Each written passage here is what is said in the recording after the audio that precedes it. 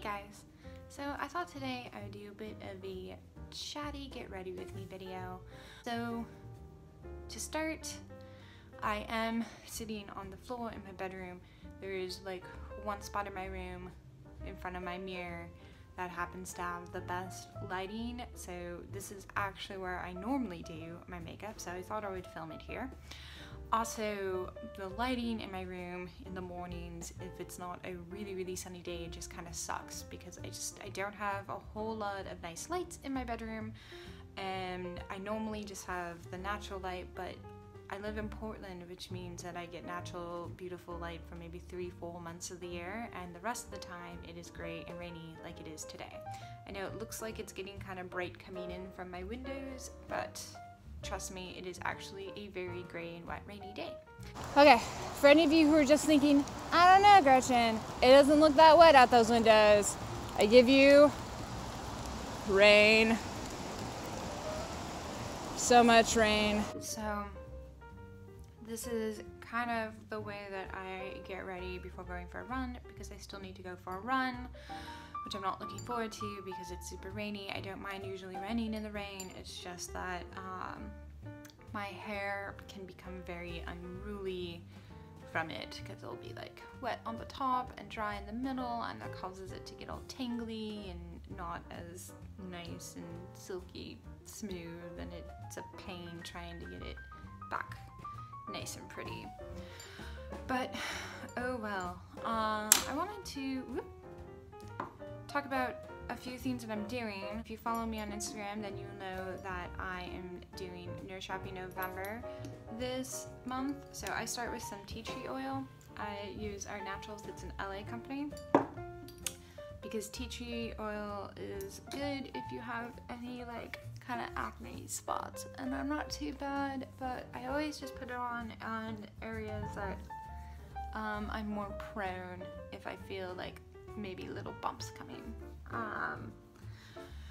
So I'm doing a No Shopping November thing, which hasn't been too hard. It's mostly just me getting emails from shops in the mornings being like, upcoming for the holidays, and I can't participate in any of that.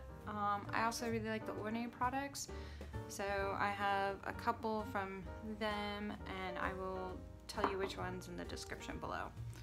But I put just a couple of drops on my hand from each one. And kind of rub.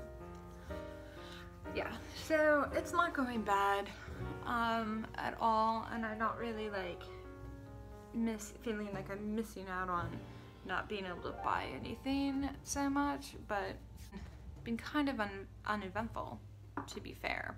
I am still buying essentials like groceries, so the whole still able to buy essential things, that's kind of been a bit of a gray zone for me,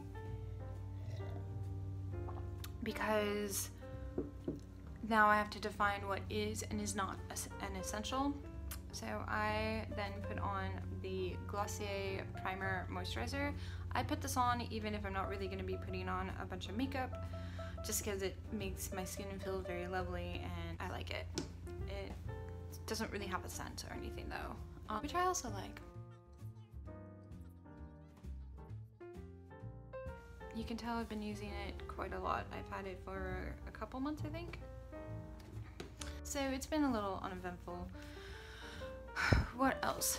Upcoming, I finished my 100-day sober project, so I have a blog post about my experience doing that, but now I've been able to drink for about a week, so I think I'm gonna do another post when I officially hit a week of being able to drink, or a little over a week, where I will talk about what it's been like reintroducing alcohol into my system, because it has been a little different than I thought it was going to be.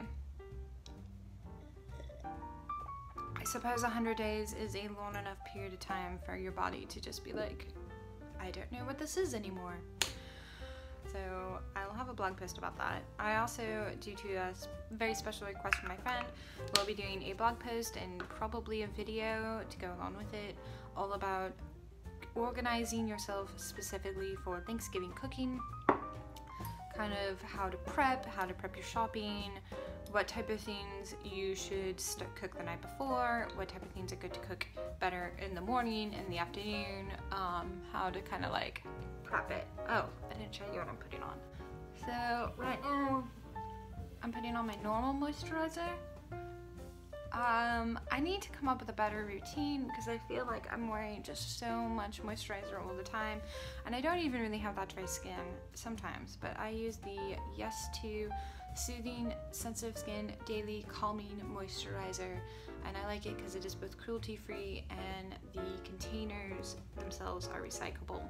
And I also use a little bit of rosehip oil. I use the Art Naturals again, just like I use with the tea tree oil. I use the Pacifica CC cream. I really like it.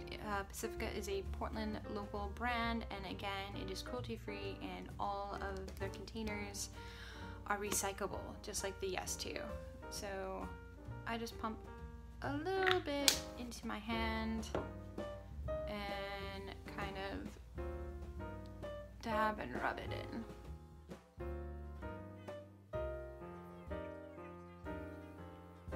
This is coming up.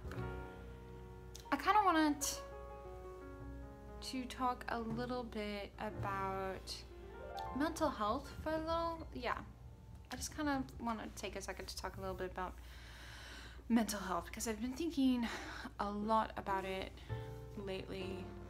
Particularly, I do a lot of talking about mental health on my actual blog, and usually in relation to like my personal relationship with mental health, although I haven't gone into too much detail. I want to talk about it now just because I've been in a little bit of a bummer mood this past 24 hours.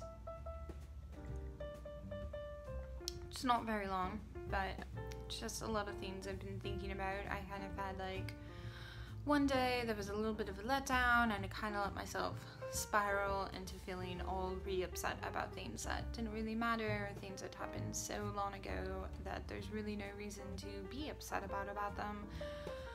But I was thinking that it would be nice to maybe start going to therapy again. So I was talking to my coworker because he's seeing a therapist and he really likes it, and is talking about just how beneficial it can be because you just get to like talk through things, and it's really nice to just be able to have somebody completely objective, somebody who's separate from anything that's going on in your life, who is listening and being able to like give you different ways to think about something or think around something. So it can be a really beneficial thing even if you're not going through anything super heavy, or you know, you don't have to have anything unwell about you to benefit from going and seeing a therapist. I don't currently have one that I really like. I have a weird history with therapy where I've been that person who sits in a room with a therapist, wasting everybody's time and money, just refusing to talk about anything. And I went through quite a few therapists doing that until I found somebody who actually clicked with and I really liked. Yeah, so I had somebody who I really liked talking to back when I was in college, and I thought it was very, very beneficial for dealing with stress and other things in my life. But now I don't live in that same town anymore, and I've tried a couple therapists here. I found somebody who was okay, who I did okay with for a while, but not really quite what I was wanting.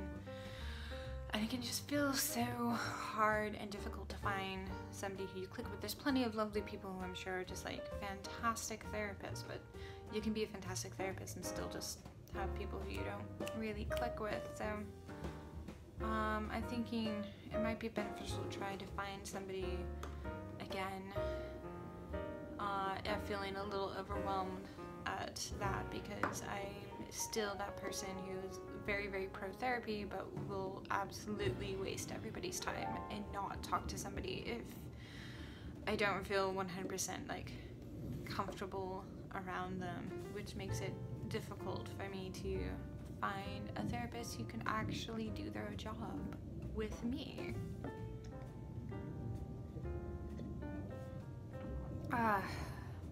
Yeah, so thinking about that a lot lately. Maybe it's also because it's just getting like the weather's turning and the holidays are coming up, which I love the holidays coming up. I don't know why that would make me sad.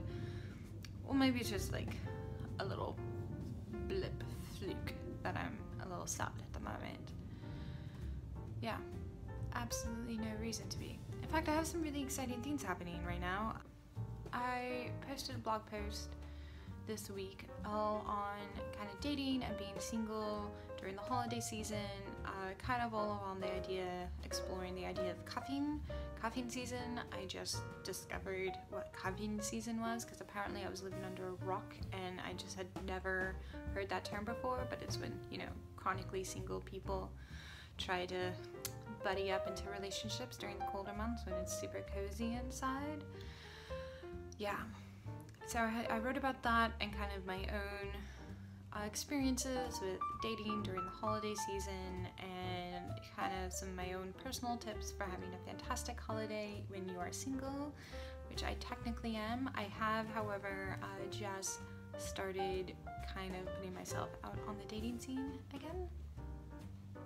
Okay, so this is essentially as ready as I generally get before going for a run because I don't want to exercise with a bunch of makeup on my face, but I also kind of want to put a little bit of stuff on to protect it, thus the CC cream, and I always just kind of feel like it's nice to have all this other stuff on beforehand as well. Also, I'm one of those people that if I don't have a routine in the morning and do all this, I will forget to do it and I'll be like halfway through the day and I'll be like, I never moisturized. No wonder things aren't right.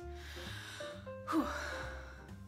Well, okay, my hair is also a mess, but because again I'm gonna go running, I'm not really going to bother to do anything with it because it's just gonna end up in a ponytail and messy, and then I'll have to blow dry it and style it and hope that it's not gross. Okay, yeah, I'm gonna change out of my Christmas pajamas and go for a run. Okay, so real quick before I go out for my run, I want to talk a little bit about my running outfit for the day. Now that I'm all gotten ready for it, I wear a little Nike. You can see from my little swoosh. So this is just like a very standard Nike running top. All the clothes that I'm wearing today are from last year, so this is last year's colorway. I haven't checked whether or not they still have it, but I can check and put it in the description below if I do see it. I like that it has these little tiny reflective things because I don't wear enough gear with reflective pieces on it, probably, because I do a lot of running in the dark this time of year, and I need to be better at making sure I'm being seen. But I'm wearing a purple standard running top, and I have like matching purple running shorts. I prefer to run in shorts over leggings, like, oh man, 99 all the time. It has to be hella cold for me to not wear shorts. I run in the Nike Flyknit Free, and you can tell that these shoes are kind of in their last little like, I've run through the tread. I really need to replace them. I have no excuse because I could just go out to the Nike employee store, or we have like a Nike factory store, or they're doing like flash sales right now. So I really have no excuse for not replacing my shoes on time outside of the fact that I'm just a little lazy and I tend to be like, it's still good, it's still good. It's not still good. I have holes in these. They lasted like a decent amount of time though, but I go through shoes a little faster because I run a lot of miles. So the more miles you're putting on, the faster you'll go through your shoes. I really like these ones because they have a slightly wider toe box, and the Flyknit tends to dry a lot faster in the rain than other shoe fabrics, and it's also just really comfortable for me. I need something with less cushion. I need something with less cushion. Sometimes if the shoe has too much cushion, it really hurts my foot. even though it's supposed to be more comfortable.